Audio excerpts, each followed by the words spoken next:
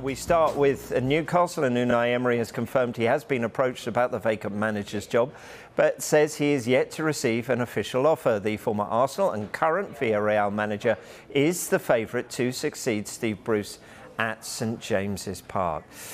Me han transmitido un interés y un interés que no se ha fraguado en nada más, que ni ha recibido una oferta, ni se ha concretado nada más en el que se haga pensar de que me voy a ir.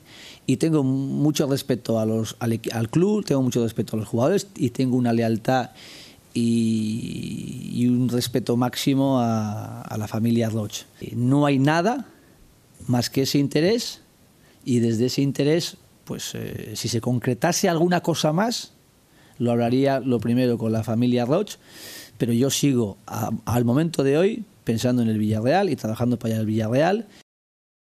Well, in addition to that, Emery told Spanish television, if an offer arrives before saying yes or no, I would talk to Villarreal after consulting them. If a decision was made, I could go in any direction as long as some requisites are fulfilled. Well, Villarreal's president, Fernando Roig, then also revealed there hadn't been an offer for Emery from any club, saying Emery is very happy in Villarreal. He's under contract, it's not a club decision, and when it's not a club decision, I say that the contracts must be honoured. We have no offer, and there was no contact with other clubs about our manager. So there we go, that's where we are as far as Villarreal is concerned. Let's get the latest on this story from the Newcastle end. Keith Downey, as always, is on patrol. Keith, very good morning to you. There's reports this deal isn't that straightforward. What do you know? Yeah, Rob, it's looking a little bit messy this morning, isn't it? We were reporting yesterday, we were confident that Unai Emery would take this position. We said that talks had taken place at the tail end of the weekend, and I must say, even until post-match last night when we heard those comments from Emery, which we've just ran there, where he didn't rule it out, and he admitted that there had been some interest but no offer yet. It looked as though this deal was still alive, but the reports have emerged in Spain since then that he's decided not to take this job. Now, it's my understanding that he has reservations over the job. I don't think it's quite at that stage yet, but we obviously have to be aware of those reports from Spain as well. It's a pretty delicate situation, this one. Newcastle United do want him to be their new manager. Those talks, as I say, did take place at the tail end of the weekend. They are willing to pay the €6 million compensation or buyout clause to get him out of that deal. It's my understanding that they were confident of getting their man. He is their number one target and remains so. But despite all of this, they have spoken about others. They have spoken to other candidates over the last few weeks. We've mentioned Paulo Fonseca for the best part of 2 weeks. Roberto Martinez is another, and Eddie Howe. So they have spoken to a number of candidates. But I think after that, it then became clear that Emery was their number one. I think they were of the belief that he would take this role. The reports from Spain are beginning to make this look a little bit messy. I think until we get any clarification from the Newcastle end, it's kind of difficult to make an exact decision as to where this is going. But I have to say, the more reports that come out of Spain that say that he is set to turn it down or he doesn't want the role, it does make it look a little bit difficult for Newcastle, this, and it's not a good look, because obviously they'll have wanted to make that first appointment a good one. They'll have wanted to make it clear and incisive. That obviously hasn't happened, or it looks as though it's not going to happen. So it's a bit of a bloody nose for the new owners. I do think these things do change. I mean, it's changed a lot in the last 24 hours since we spoke yesterday. I don't think it's the end of it just yet, but it's a really difficult situation for Newcastle and their new owners, who I think were confident of getting their man, but it looking like the reports in Spain are making it look as though Unai Emery will not be joining the club. But I think until we get that clarification, certainly from the Newcastle end, I would say the deal isn't dead yet, and they will hope that they can resurrect it and still have him here taking over at St James's Park. Remember, this job, whoever is going to become the new manager here moving forward, will have a huge task. And although we have been reporting that he does have reservations about the project, it certainly is a big project. He needs to keep them in the Premier League this season. and then build into next season. Remember, they won last night, of course, in the Champions League, a 2-0 win, taking them joint top of their Champions League group. It would be a big decision for Unai Emery to go from Champions League football to battling relegation at the bottom of the Premier League. So let's see what today entails, but it's a pretty delicate situation for everyone concerned at the moment. Okay, Keith, for the moment, thank you very much indeed. Right, that's the view from Newcastle. Let's get the view from all the way from Wetherby to Istanbul this morning. Very good morning to Eddie and to Steve. Lovely to see you both. Eddie, let's come to you first of all. Newcastle are getting a bit of a bloody nose, said Keith Downey there. It's a little bit of a mess, delicate situation.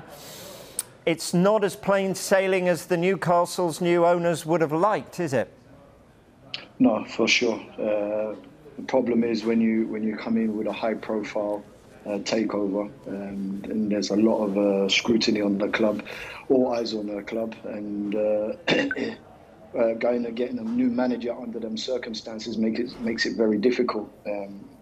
As explained already, he's in a Champions League team. They're very successful in how they go about business. It's well known how they do their business, and he's very comfortable in his position. To go from there to Newcastle and go into a position where he's going to have to fight. Yes, we know he's going to get a lot of money, but in the meantime, he needs results straight away. So it's not as easy as everyone thinks it is. Yeah. Steve, very good morning to you as well. When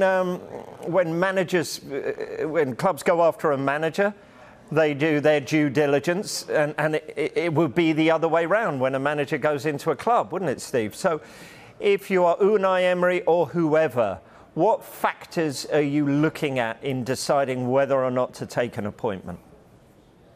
I think you've got to look at immediate, how they actually do business with you, how they conduct themselves, how they approach you. Obviously, talks behind the scenes, what's the vision, how are you going to achieve that, what's the kind of funds that I've got, and what is my job.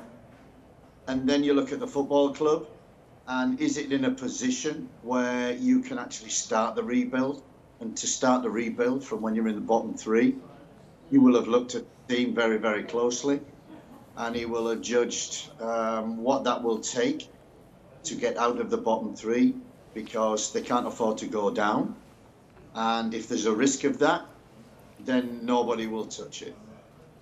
You can't go near the job. So I think he's looked at it. It's too big a job. I think Unai Emery is the perfect man for Newcastle. Maybe not this time, but maybe when they're in a more stable position in the Premier League. But for the moment, I think Newcastle needs somebody who galvanise the squad, the fans, the club, get them out of trouble, make sure they're in the Premier League next season.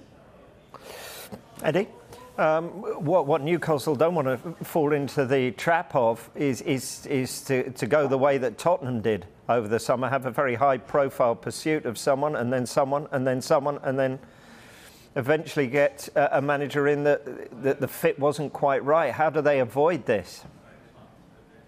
It's very difficult. As Steve has rightly said, all these managers that are in good positions at this present moment in time, would they give up their position to go into a team that is threatened with relegation? It's Newcastle in a very precarious situation in the league. And I believe Steve is right in what he's saying, that you need someone is going to be in the short term, be able to galvanise the whole club, the players, the staff, the fans, to get them in the right position, in the right frame of mind to go and attack this league and to get out of their situation. Then you can start looking at managers in a different light, because you become a more attractive proposition then. But at this present moment, it could really dent a top manager's credentials if he goes into Newcastle and then they end up getting relegated. Steve, what convinced you to go to Newcastle? The size of the club, I always remember having a discussion. I went round to, God rest his soul, Bobby Robson's house. He showed me around. We had chats while I was England manager. And he said, before you finish in football, this is one football club that you must manage. It's a fantastic club, great supporters, great history, and it's a sleeping giant. He got it to a certain level, couldn't quite go to the next level, and they've never been there since. I think it's a very different football club now. With Mike Ashley for the last 13, 14 years, it's been very, very difficult for the supporters to accept it, even within the football club also. And it's just a great football club. The manager who goes in there has to, number one, have respect from the crowd. He must be in there. He must write, we want him. It's a little bit like when Benitez went in. Got a pedigree, happy with that. He's got to be a strong character, but the main thing is he's got to connect with the supporters. He's got to have a connection, a relationship with the supporters, be able to go around the town, galvanise everybody, and get the team at least heading in the right direction, winning football matches.